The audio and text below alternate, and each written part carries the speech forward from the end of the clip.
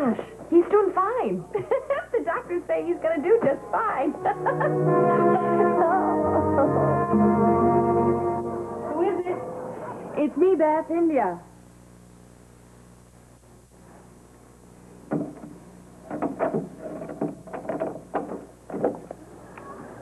Hello? Hi. Come in. Please, go ahead. I can manage on my own. Of course.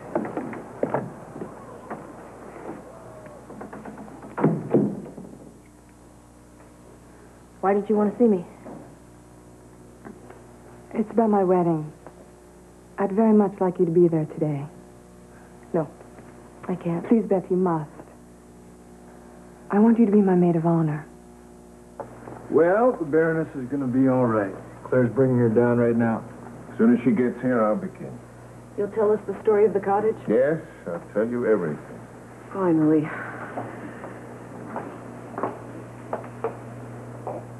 Well, all these years you kept us in the dark, pretending to be dead. Why, Father?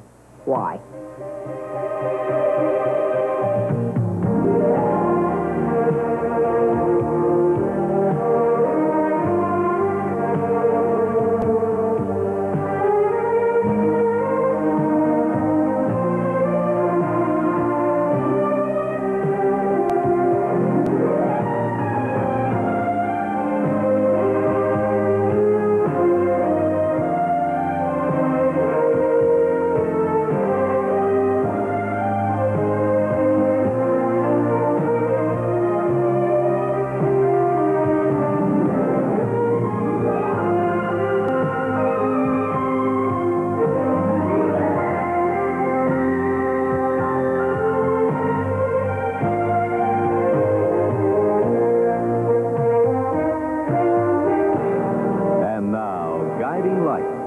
This portion is presented by P.H. Ballard. Are you this woman's father?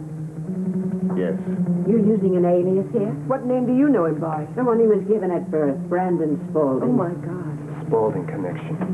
Tell me, Father, now, why would you pretend to be dead? What are you doing here in Barbados? There are answers to your questions, but I'm afraid it's going to be difficult for you to accept Just them. tell me. All right, all right. I needed to be released. Released? From what? From being Brandon Spaulding. From everything. From my life in Springfield, the demands of the constant pressures to stay on top at every cost. But most of all, from the lies upon which that life had been built. You were the one who made your life that way. Oh, yes, I realized that. I had no one to blame but myself for the way things had turned out. So you staged your own death? Just like that? Without a thought for how your family might feel? I needed you. Did you ever think about that? No, of course not. We didn't matter, did we? We were just one added pressure, one more burden, right? No, Alexandra, no. But you and your brother certainly made it clear that you had nothing more you wanted to have to do with me. How can you say that? Because it's the simple truth. Alan had been secretly wishing for years that I'd die so he could take over Spaulding Enterprises. And me? You hated me for having bribed Levanacek into leaving you. I did. And then you married your baron, went off to live in his godforsaken country, and never returned home, never answered any of my letters, my calls. There were precious few of those. Yes, that's true, but you made it burningly clear that you wanted nothing more to do with me. Not that I blamed you. Really. I did want to be with you. What? Just before you died, I had decided to leave the Baron and come home to you. Why? You were my father. I wanted to be near you. I wanted to try and work out our differences. I never knew. Well, of course not. You never knew anything about me. When I needed your love, your understanding, support, what did you do? You disappeared. You died. Why would you do that to me when I needed you more than ever before? I'm sorry, Alexandra. I am. But there was someone else back then who needed me as well. Someone I neglected for years, who'd never cut me off, never hated me. Simply waited for my return for such a long, long time. You want me to be your maid of honor? Yes, I do. You're joking, right? I've never been more serious. But why? Why me? Well, to begin with, you're my only girlfriend in Springfield. Come on, India. We're not really friends. We hardly even know each other. Perhaps. But there's a strong connection between us. And what's that? Well, our feelings towards Lou Jack and Philip. And the way they feel for us. That binds us in a little bit, don't you think? Beth, it won't be a large ceremony. It's very small at City Hall. No walking down aisles, nothing like that. Just before people, Philip and myself and our 2 witnesses. No. I can't do it. Why not? Philip. Why would you think that? Because you 2 almost got married last spring. And being at his wedding today might... No, that's not the reason. Okay. What is the problem, then? I don't think I'd belong at the ceremony, that's all. Oh, but you do. Don't you see? You belong there. The wedding can't happen without you. Oh, come on. It's true. Why? What do you want from me?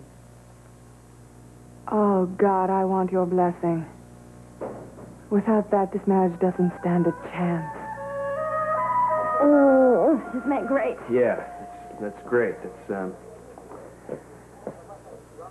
Listen, there's something that I have to tell you. What? I'm going away. This time I think it's for good. No. Josh, you can't do that. I mean, Harlan needs you. No. He needs you. He needs to know that I won't come between the 2 of you again. Well, you don't have to leave town for him to know that. Yes, I do, Reva. I think it's the only way right now. He trusts you. That's not the point. It's me. It's that I don't trust myself. I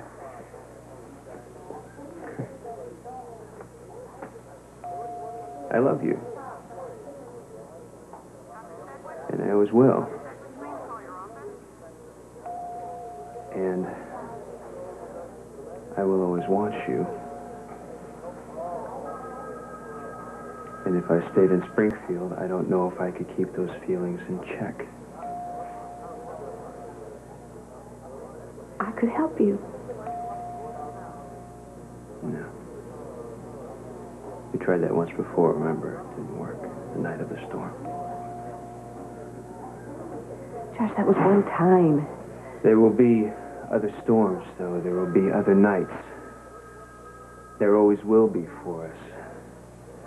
I just have to go out on my own.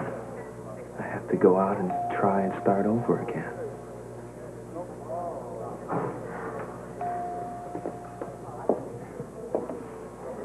I know that you have to...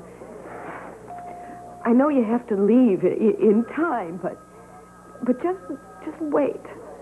A month or a couple weeks at least. I'm leaving today. Well, how do you think Harlan's going to feel if you just I pack can't up and walk think out? about that right now. I have to think about myself. I have to go out there and find my own life, Reva. Please, don't fight me on this. I feel like I'm drowning here. I feel like I have to do everything I can just